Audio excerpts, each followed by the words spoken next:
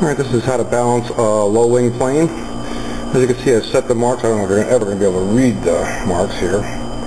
But I'm set at 4 1/4 right now. That's kind of what you're going to want. 4 1/4 to like 5 1/4 for extreme 3D.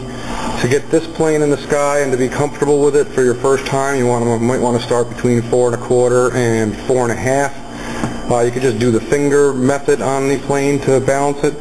And that's basically, you're going to flip the plane upside down and just hold your fingers right underneath, right where your spar is here. The balance is supposed to be at 4 1/4. 4 1/2, I would say, to go with is probably a better one to go with, and to see how it responds, and then start moving your weight back as you go along. So I'm going to put it on the balancer so you can see what that. So now, if you're using a balancer, basically it's you're going to mount your plane upside down on it, and you can see underneath. Maybe you can't. It's quite dark, I know, but basically the front of the balancing arms are right here.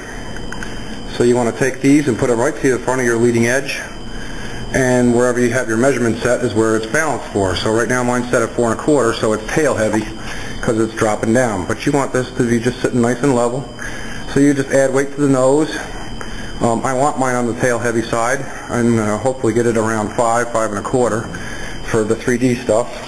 But we'll see how that goes, and I'll get it as close there as I can. You can always cut a hole in the back and put some weight back here if you want more tail weight. But I got a 61 FX on mine.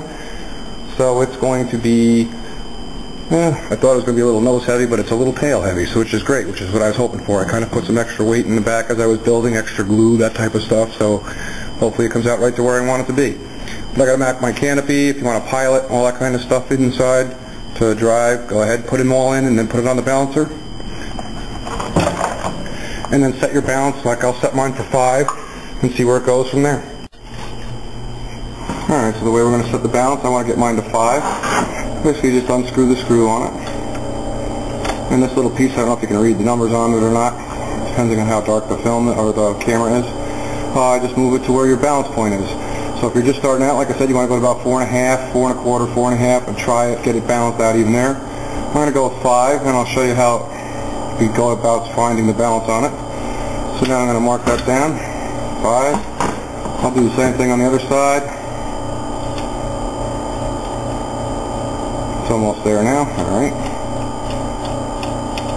So now I'll turn the model upside down onto the balancer, and I'll put the front of the wingtips right to the very front of this. So the wingtip will sit flush up against both of these sides, and the model will be balanced to the back part of this. So this is how it goes. Your nose goes forward. You want the angles of the balancer coming backwards. So let's go see what she does.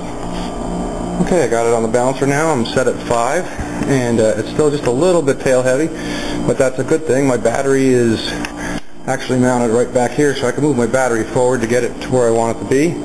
But you can just add pennies, or a lot of people like to do like the BBs and then melt them down, and it makes a nice solid piece. But you just want to get it to balance,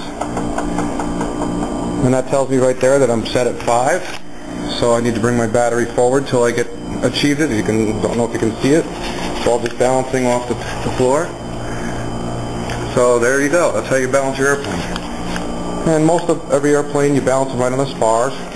On a high wing plane, you just take your fingers or whatever, put your balancer, and you put them right on the center spar on the bottom. On a low wing plane, you turn the plane upside down and do it.